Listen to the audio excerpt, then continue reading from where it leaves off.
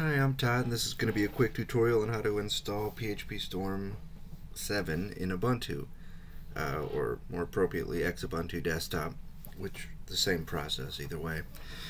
First off, I'll say that on the JetBrains website, the installation process is fairly simple. They say download it, extract it, and run it. But I prefer to install it in a more Linux or Ubuntu appropriate manner in the correct directories and get it into the path. So the first thing we do is download PhpStorm 7 from the JetBrains.com site. I've already downloaded that. So once we're here, we're going to move the PhpStorm to the temp directory. We're going to extract it.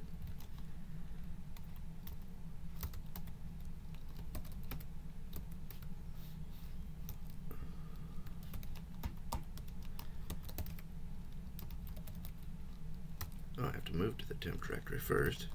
I was wondering.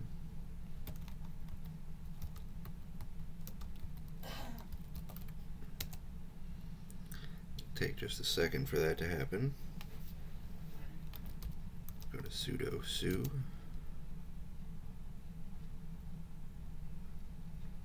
And we're going to move this new directory to opt.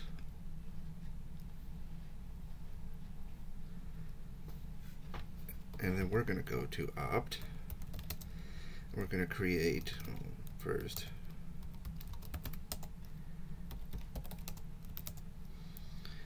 we're going to create a symbolic link from PhpStorm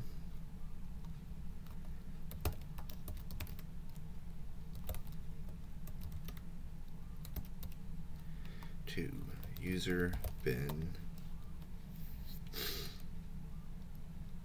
PhpStorm. We're going to exit out of sudo. We're going to go to our home directory. We're going to type PhpStorm. And it loads up. Now for Ubuntu desktops, open up another terminal.